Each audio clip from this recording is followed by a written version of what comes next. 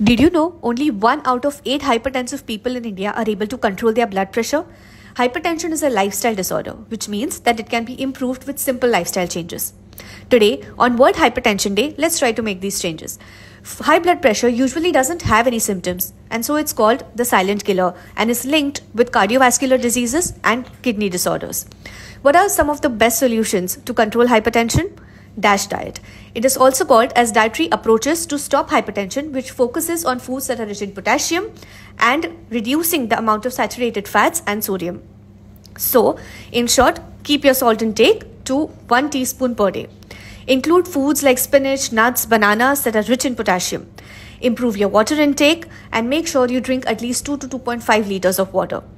To improve your stress levels, incorporate yoga, meditation, and other hobbies that will help you relax. And most importantly, try to inculcate physical exercises. It can be walking, cycling, whatever you're comfortable with. Try to cut down on processed foods that are rich in fats, sugars, and salts, which trigger inflammation in the body and lead to increased hypertension and thus heart diseases and kidney disorders. Make this one good lifestyle change today for a healthier you.